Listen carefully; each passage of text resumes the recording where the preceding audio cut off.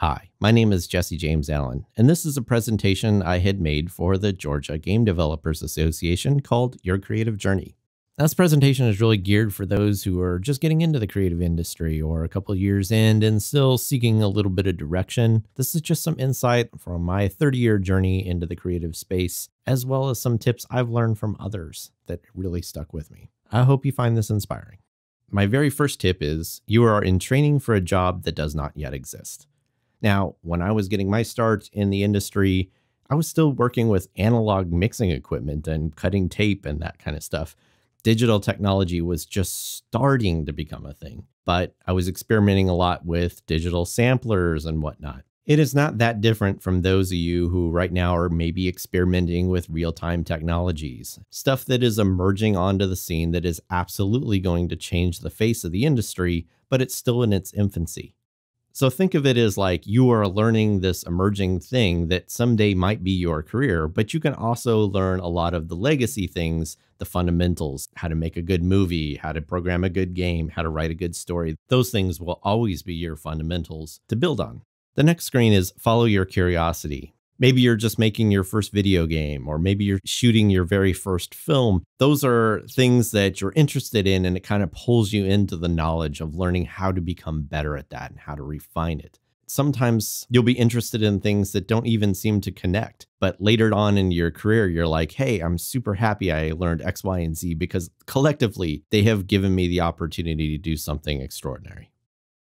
The next piece of advice here comes from a great Orlando speaker by the name of Colney Smith. It says, do not wait for approval to succeed, or do not wait for permission to succeed, as he's put it.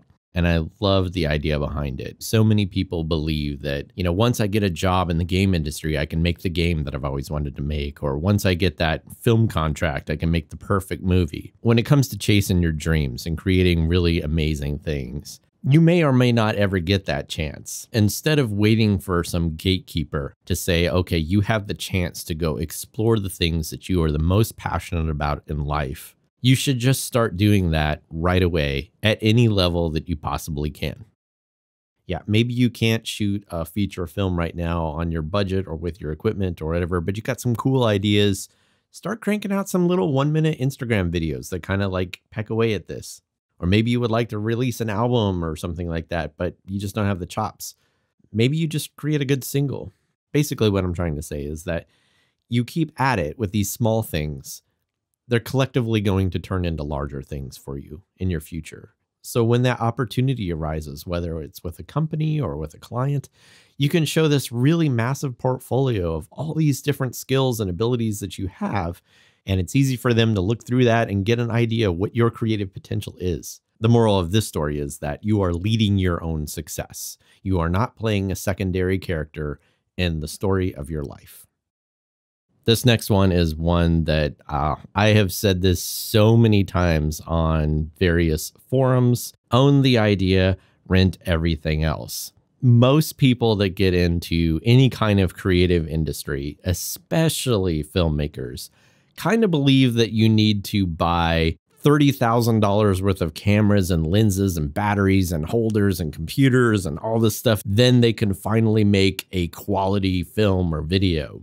And this is true, like I said, not just with filmmakers. I mean, music guys are definitely in the same boat. They just kind of assume you need this like mega studio to be able to produce a hit record. That idea is absolutely false. And if you think about it, it's actually kind of funny. Like the director of Harry Potter or Michael Bay or something, they don't just own all of that equipment and say, okay, I finally have all my gear. Let's go make this movie.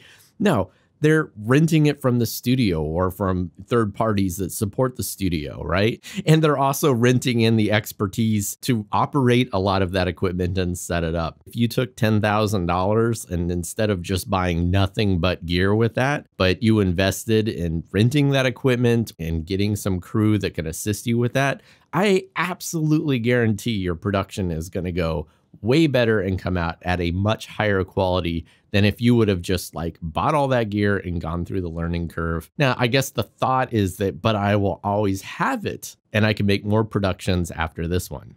There is some truth to that, but really, when it comes to technology, so much of it goes so obsolete within 2 or 3 years that you're going to want something new anyway. And I cannot tell you how many people just have tons and tons of equipment and really have produced nothing. They're kind of like paralyzed by gear acquisition syndrome, is what that is actually called. Take the time and invest the money into the projects and the ideas. You are going to get so much further.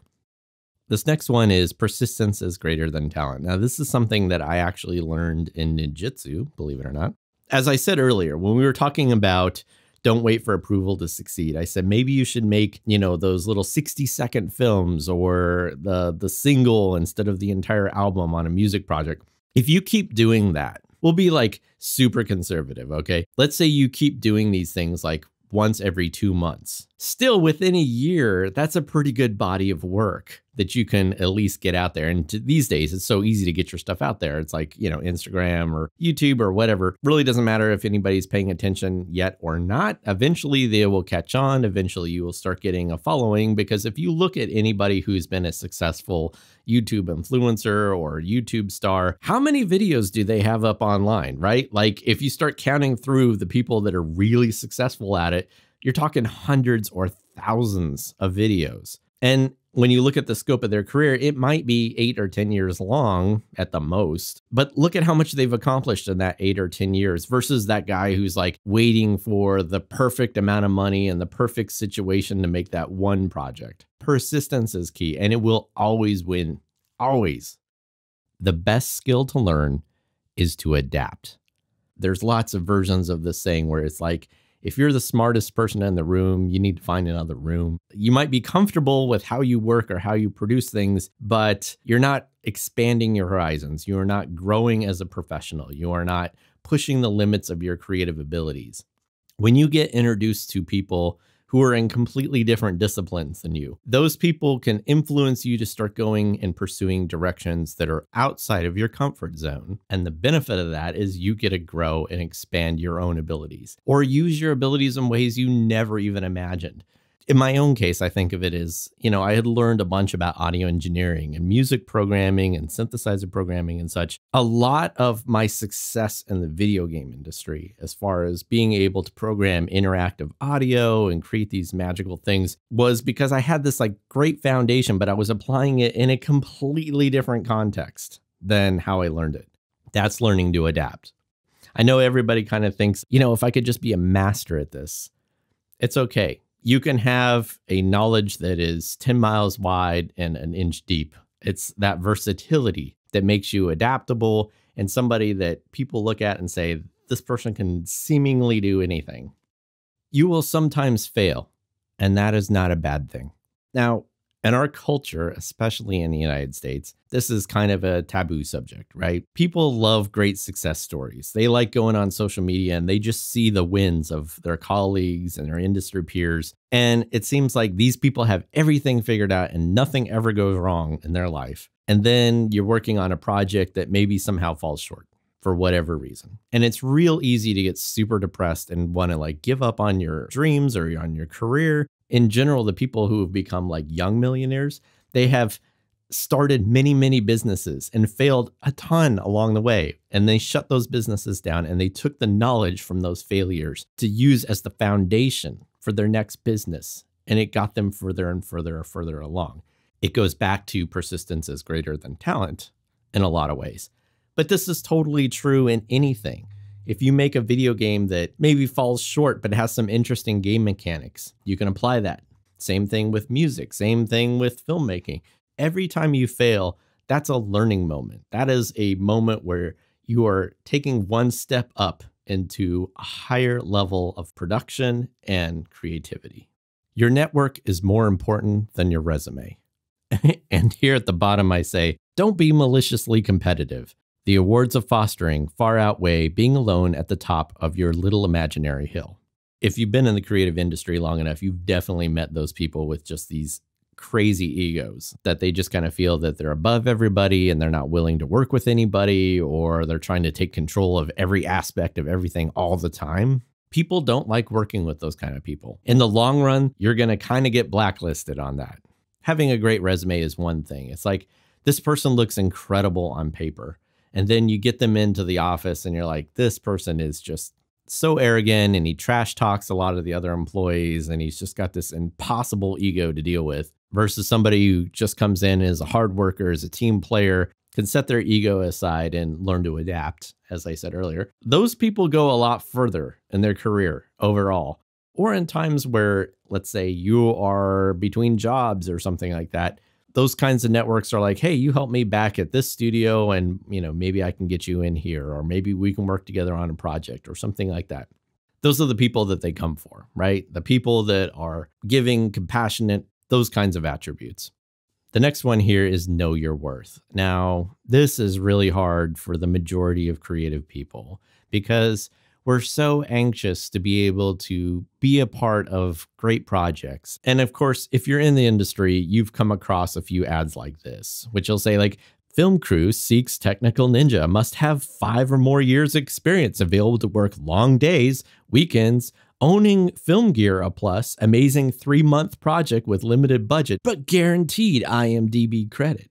Great exposure. In a thread that we were talking about this exact thing, and I said, when your name does make it to IMDb, and inevitably it will if you are in the industry long enough, nothing special happens. No unexpected movie offers, no superpowers or unicorns. So when they make this kind of offer, simply reply, that's nice, but my rate is whatever your rate is. Now let's create something amazing. If they hang up on you, it was most likely never going to be amazing anyway. If you have spent your life developing your skills, that is your superpower, and you are the unicorn. Now, a lot of inexperienced artists go, hey, I don't actually know what to charge for what I do. All right, this is what you call a formula for a livable wage. Your basic day rate equals whatever you actually need to pay your bills, plus your business expenses. Like if you have equipment or you need to get insurance for the project you're doing or whatever the situation is. Your expertise. Factor in what you're actually paying for those college loans every month, maybe, right? Plus, if you have to travel, you gotta, rent a car or stay at a hotel. Whatever that number is, divide it by 4, divide it by 5. And that is your daily rate. And that number may appear a lot higher than you expected. You're like, oh, for real? Yeah, for real. And as you get further into the industry, you're going to find out that that's not even that much money, right? And as far as navigating your growth with that, it's a supply and demand thing. If all of a sudden you keep getting job after job after job and you have no time to yourself and you are just constantly working, raise your rate. It will thin the herd and you will have a better living for less effort. Okay? I hope that helps somebody out there. And the last one that I am putting up here is when you do find success, your job is to help the next generation. There is this quote from athlete Erica Cook that says, I am not interested in competing with anyone. I hope we all make it. I love that. I love that. Because honestly, there's a lot of reasons to give your knowledge to the next generation. You're helping your entire industry grow. Everybody in every generation is standing on the shoulders of giants. That's an old saying, which basically means all the knowledge that we have built up to this point is the knowledge that you are continuing on. And the only way that the next generation is ever going to even know this stuff is if you take the time to share it with them and you take the time to mentor them. And they will become far more proficient and produce things that are far more profound than you could possibly imagine. That is the greatest moment of a teacher, actually, is when you watch somebody present a level of mastery that you yourself have never achieved, right? Like that's when you know the magic has happened. And often they will teach it back to you because, again, you are always a student, right? You've got your whole life to continue growing. It's this kind of like wonderful little loop of karma that keeps going. For me personally, I have always called that my non-competitive advantage. So I hope you enjoyed this presentation. I hope you got something out of it. If you'd like to reach out to me, you can. I'm on LinkedIn. I'm also on Twitter, which is TA Jesse James, the alchemist Jesse James, TA Jesse James. Feel free to give me a holler and best of luck on your creative journey.